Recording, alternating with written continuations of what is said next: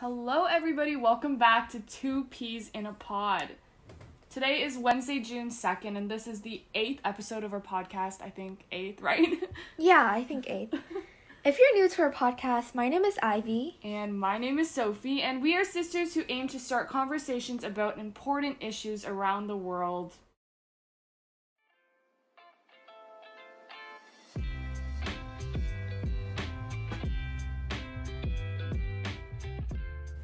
As always, we're going to start off today's episode by giving a review of a book that we both read recently. For once, yeah. In honor of National Indigenous History Month, we're going to be discussing the winning novel by Richard Wagamese, Indian Horse. Okay, so if you haven't already read this novel yet, it's about Indigenous child's youth, Saul Indian Horse, who's a victim of the residential school system. He later uses his passion for hockey to cope with trauma he sort of experienced at the school. Residential schools were open for a century in Canada, over a century actually, and they were aimed at depriving Indigenous children from their culture and converting them to fit the Eurocentric standards. So obviously not a lot of good things happening right now, and not something to be proud of as a country that, is so focused on multiculturalism these days. So, speaking English and following Christianity was kind of the theme. So let me ask you something. Do you think this novel raised awareness of Indigenous oppression? Yeah, I definitely think it did. Indian Horse depicts the reality of the mistreatment that the Native population of Canada had to experience. Especially as Saul lost touch with his family and his culture, he was kind of ripped away from his grandmother's arms. I was able to feel a part of his suffering to an extent.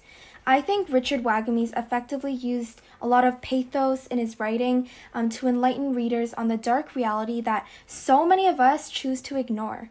I also believe that there's no better way than to become educated than to learn from a Native American's perspective, and also through such an interesting storyline. Yeah, you know what? I agree with that. I think when I read the novel specifically, it just really hit me how important it is that Canadians really become educated on this topic. It's weird because I remember taking grade 10 history, which is mandatory, back when I was in high school. We barely touched on residential schools. I know there's just so much to learn, so much to educate all these high schoolers on that might not have any idea what this dark past is. But now that I've read Indian Horse, I feel like I know so much more, and that's kind of the power of books, and that's why we love reading so much. Yeah, I completely agree. I think that residential schools are such a particular case of oppression. I think it's really hard to truly understand exactly what the Indigenous community had to go through.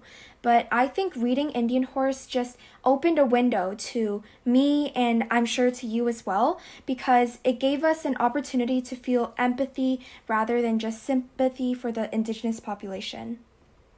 Right. Before doing something about the issue, we really have to learn about the issue. That always comes first.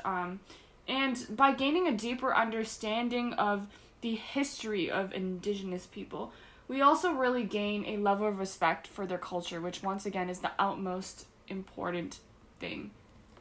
It really saddens me to see how residential schools still affect the Indigenous population still. Before, I only thought that it was something of the past, but I've recently realized how much it still affects them. So the last residential school in Canada closed in 1996, which is actually exactly 25 years ago. And much of the Indigenous population today can't speak their native language or experience their own culture because it was lost in those residential schools from their parents or their grandparents or even their great-grandparents. Yeah, kind of making a personal connection, 1996 is not that long ago, It's yeah. When you think about it, you would think that, we're in such a better place right now. We must have eradicated all of the racism and oppression. But no, 25 years ago, obviously the effect is still going to echo today, and it's still going to impact, as you said, a lot of the young children. So I 100% agree with you. I think it's so great that this conversation is finally starting to rise up in society.